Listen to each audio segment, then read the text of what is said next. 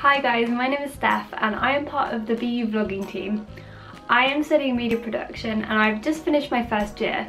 The course is really fun and I think what attracted me to it was the huge variety of things that you cover throughout the year. I thought I'd make a video about what it's like to be a media production student and kind of give you a little bit of a day in the life, week in the life view of what we do. So as it's submission time of the year, it's the time where you've got to hand in all of your assignments.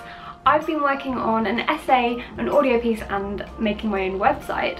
So I'll kind of show you a few things that I have to do in order to finish off those projects and submit them. I hope you enjoy this video and you kind of get an insight into what it's like to be a media production student here at Bournemouth University.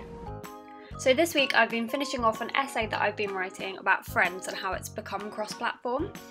So in order to do this, I had to do a lot of reading. I found books from Google Scholar as well as the library at Bournemouth University, and I had to pick out key quotes and paraphrase what other scholars have said.